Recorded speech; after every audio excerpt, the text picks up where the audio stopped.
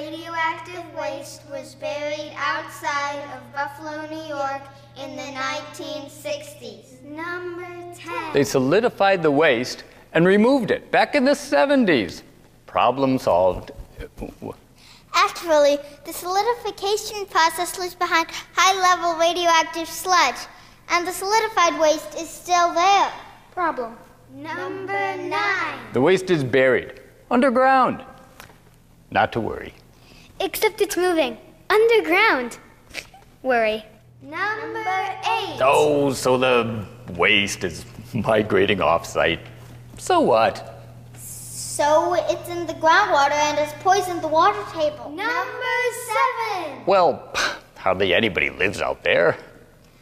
Yeah, except the groundwater feeds to Cattaraugus Creek, which feeds Lake Erie. And a lot of people live there. And eat the fish. And drink the water. Number 6. So what's wrong with a little radiation?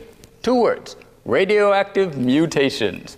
Who wouldn't want to be Spider-Man or Dino Squad or Teenage Mutant Ninja Turtles? Shall I go on? Please don't.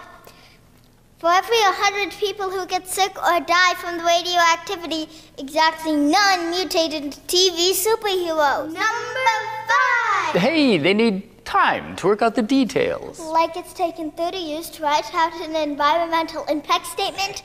When I'm late with assignments at school, I get in trouble. Number 4. Radioactive materials have what is called a half-life. That means after a little while, the radiation goes away. Just tell people not to drink the water until the radiation dissipates. That means goes away. Good idea.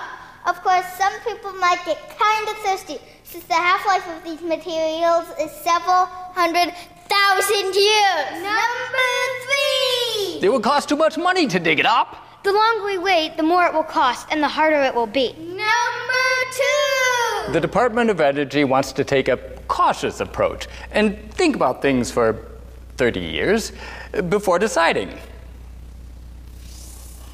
By that time, they probably have to write a new environmental impact statement. And that will take another 30 years. Yeah, so that makes sense. Yeah, in an alternate universe. Number 1. Oh, yeah? Well, Well, that's a good point. You can't argue with that. Protect the Great Lakes. Send your comments by September 8th.